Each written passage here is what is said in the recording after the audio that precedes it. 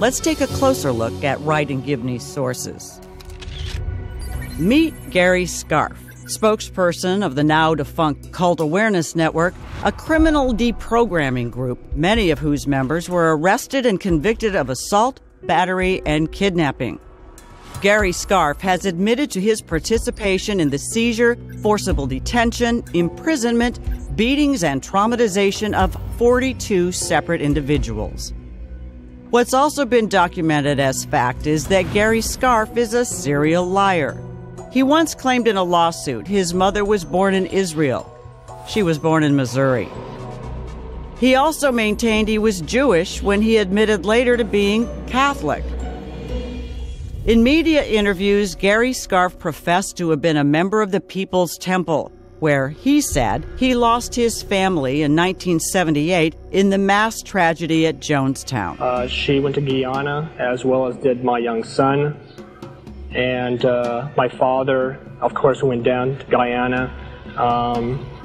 They all perished, all three. He repeated this story over and over to the press for nearly 10 years. I had a sexual relationship ongoing with Jim Jones himself because Jim demanded it of me. Ultimately, Garry Scarff was forced to admit in a court declaration that his entire Jonestown story was an elaborate hoax. I was never in Jonestown, I lost no relatives there, and my father is still alive. The entire story was a fabrication.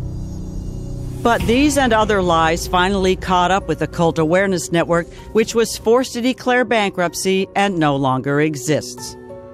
Even after his Jonestown hoax was exposed, unbelievably, Garry Scarff next invented another story, that he was a Scientologist and a Scientology staff member.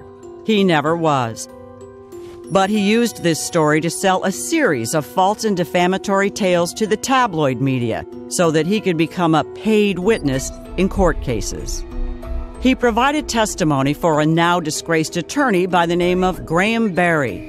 This time, it did not take long for Scarff's lies to be exposed. In fact, Lawrence Wright's chief corroborator, a known suborner of perjury named Mike Rinder, had already exposed Scarff's lie when he wrote to a reporter, "Scarff was never a Scientologist or a staff member of the church, any more than Scarff's wife and child died at Jonestown."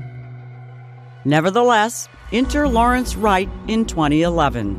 In rounding up his sources, a collection of what's been reported as a posse of lunatics, Lawrence Wright dusts off Garry Scarff, apparently without so much as a background check. Wright credits Scarff as the source of a tale about being a bank teller who was forced to comply with a robbery in order to pay off his debt to the church. But Garry Scarff not only never was a Scientologist, there was no debt, and there never was such a robbery.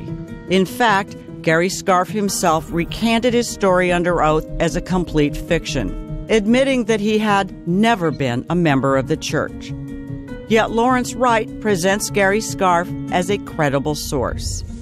Even when the church publicly exposed Lawrence Wright's journalistic irresponsibility in repeating Garry Scarff's false tales, Wright defended himself by saying he believed the man because his attorney was sitting next to him. Attorney, if you can call him that. That would be the aforementioned Graham Barry, whose license to practice law was suspended by the state of California for making fraudulent allegations about the church. And all is sworn to by his client, Garry Scarff. I provided 17 days of sworn deposition testimony, manufacturing one lie after another for Barry's use against the Church of Scientology. I made up a story that I had conspired with church lawyers to murder Can's executive director. I completely fabricated the story with the knowing participation of Mr. Barry. When I became concerned about my perjury, Barry assured me not to worry. He said he would take care of it. So Lawrence Wright trusted Garry Scarff because his attorney was present, the attorney that coached Scarff to lie under oath.